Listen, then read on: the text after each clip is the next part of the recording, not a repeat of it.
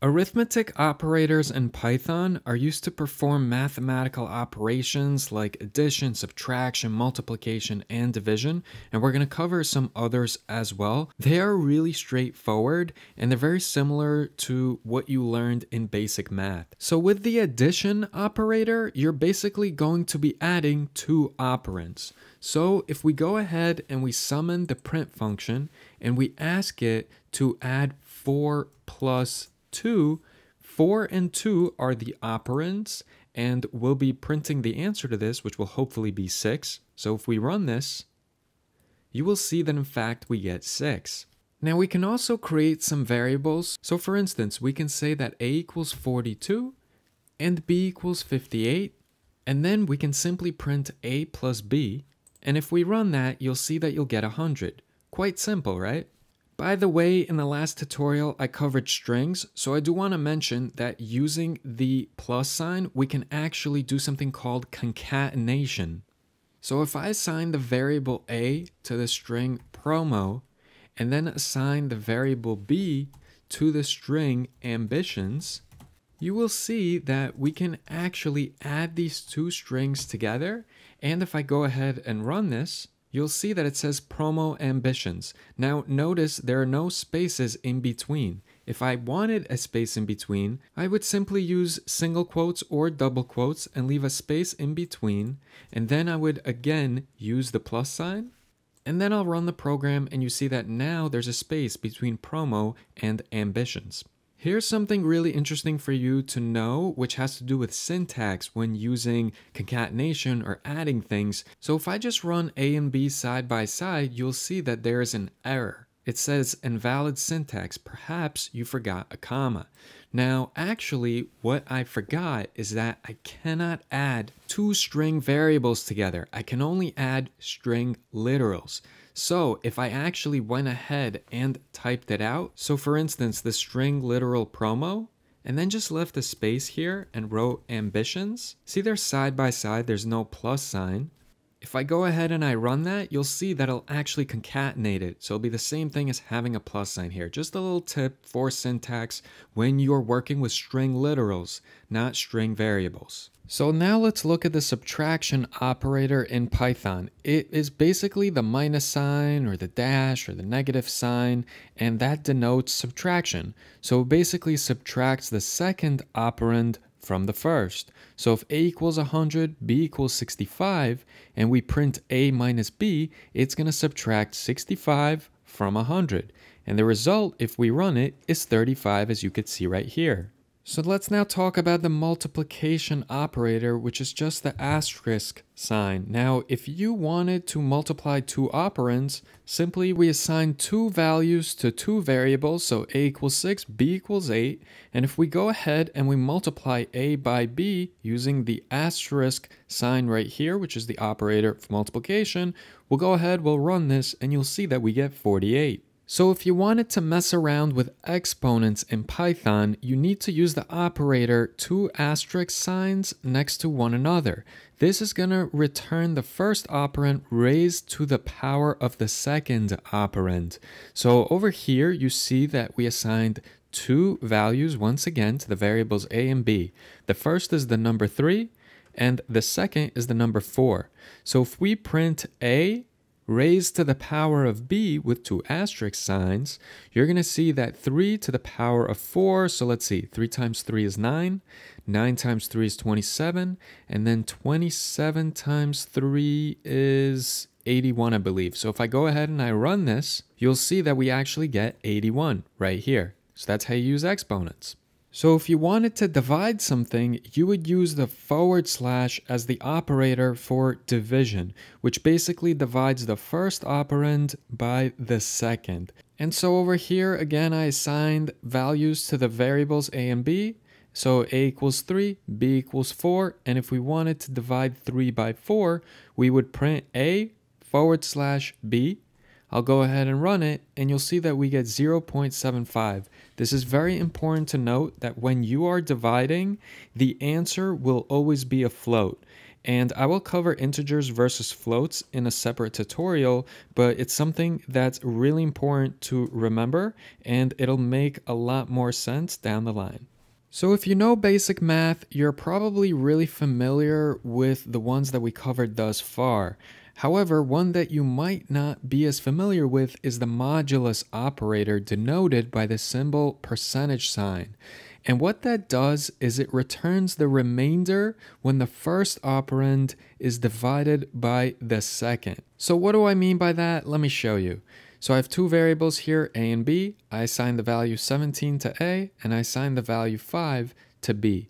Now if I go ahead and I divide 17 by 5, I'm going to get 3 point something something something, right? Because 5 goes into 17 3 times, and then there's a remainder. So instead of giving me the 3 point something something, it's just going to tell me the number that the remainder is. So in this case, 17 divided by 5 goes into 17 3 times, so 5 times 3 is 15, and there's 2 left over, so it's just going to tell me 2.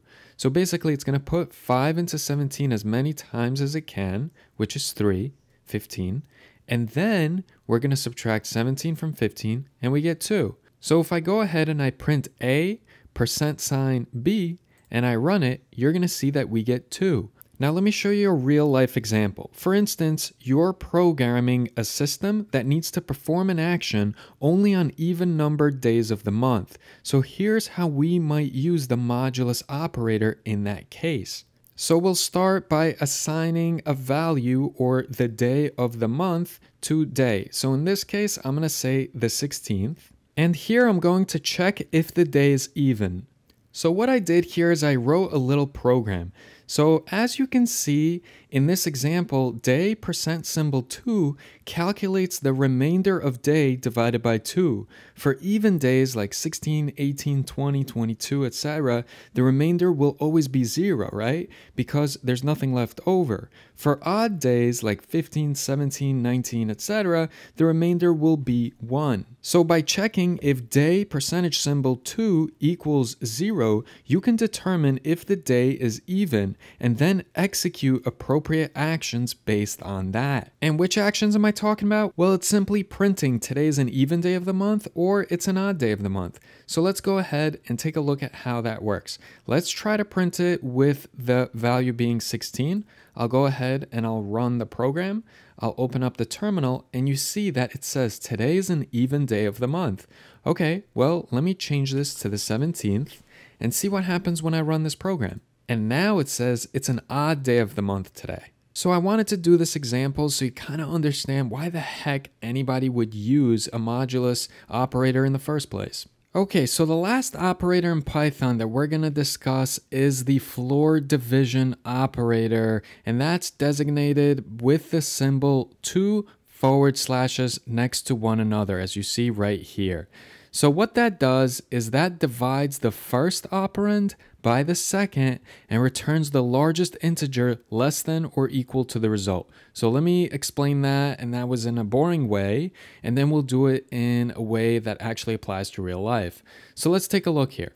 A is equal to 17, and then we assign the variable b with the value 5. And so if we go ahead and we print a / b, so what that's going to do is that's going to give us the integer, so basically the number of times that 5 goes into 17 without having a remainder. So that is going to be 3, right? Because 5 goes into 17 3 times. So basically think of it this way. How many times can you fit 5 into 17? And the obvious answer is 3, which equals 15. You can't do it 4 times because that's 20, which is greater than 17. And so since the answer is 3, if we go ahead and we print a / b and we run this program, you will see that in fact it does show us 3. Now let me give you a real life example of this. You want to find out how many people you can spread among a number of groups that you have. Now you want the same amount of people in each group. However, you can't use fractions of people. So here's what I mean by that. If we divide total people by the total number of groups, we can't put 11.111111 people in a group because you can't have 11 100ths of a person. That's ridiculous, right? You're not going to chop people up. But if you want to make sure that the groups are going to be even, and that there are not going to be any fractions of people, we can actually create a little program for that. Let me show you how. So what I can do is I can make the variable people per group equal to the total amount of people and then perform floor division on the number of groups. So what that is going to do, it's going to find how many times 9 goes into 100 and just give us that integer number. And it's not going to give us any type of decimal point or fraction afterwards. So take a look. If I go over here and I summon the print function and I tell it to go ahead and print the variable people per group, and then I run this program, you're going to see that it just produces 11. There is no fraction afterwards, and this worked out perfectly. Now, if I have a different scenario, and let's say I have 123 total people, well, I could simply run it again, and now it tells me that 9 goes into 123 a total of 13 times, and then there's some remainder probably, but it's not going to list that. It's just going to tell you if you want the same exact number in each group and there's 9 groups and you have 123 people, you can only put 13 people in each group. I hope that's helpful because it's a real life example. We're not just talking about nonsense lingo from some Python book. I'm showing you real life examples of how you would use this to program certain things. The last thing I want to explain and elaborate on is the precedence of arithmetic operators in Python. So operator precedence determines the order in which operations are performed in an expression, especially when multiple operators are present. So for instance, when you see this, the Python interpreter is not just going to digest this left to right. It's not going to do 3 plus 5 and then take 8 and multiply that by 2, which is 16. To the power of 2. Instead, it's going to first do the exponentiation of 2 asterisk asterisk 2, right? So 2 to the power of 2, which is 4. Next, it's going to multiply 5 times this, which is 4. And then finally, it's going to add the 3. So there is precedence of arithmetic operators, just like regular math, which I recommend you look up. Like when you're punching things into a calculator, you have to watch out for the same thing. Now, there's a way around this, and that's with parentheses, because operations enclosed in parentheses are performed first, and so this can be used to change the natural precedence order. So take a look here. If I actually wanted to add 3 plus 5 first, I can simply put in parentheses, do 3 plus 5 first, and then afterwards, I want you to multiply that by 2, and only then should you do to the power of 2. So let's see if I'm correct. So 3 plus 5, that would be 8, and then we're going to multiply that by 2, that'll be 16, and 16 to the power of 2, so 16 times 16, if I run this, is 256. Just to show you that I'm not talking dribble, if I go over here and I remove all of the parenthesis signs, so I removed absolutely all of them, you'll see that if I clear this and then I run it again, it will not be 256.